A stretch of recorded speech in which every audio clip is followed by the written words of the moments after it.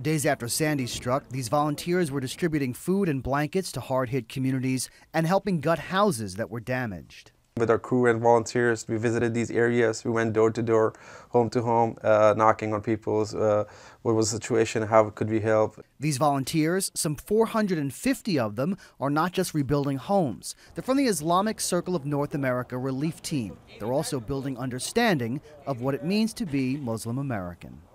It's something in the mind from the back somewhere in the European history that the people still think that the religious people, they cannot come together. But it is not true.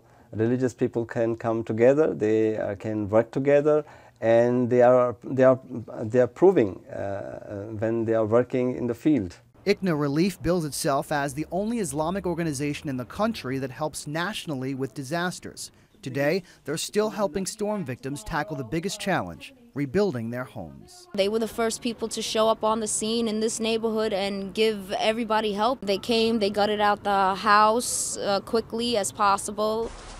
It was very emotional for me to go through, what I went through, just like every other New Yorker that was hit by Sandy.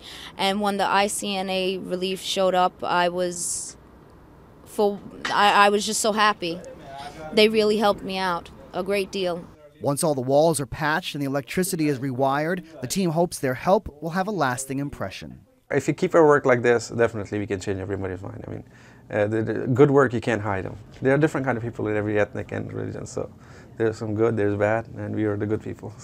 And so, for rebuilding homes and lives with their work and positivity, the members of the ICNA Disaster Relief Team are our New Yorkers of the Week.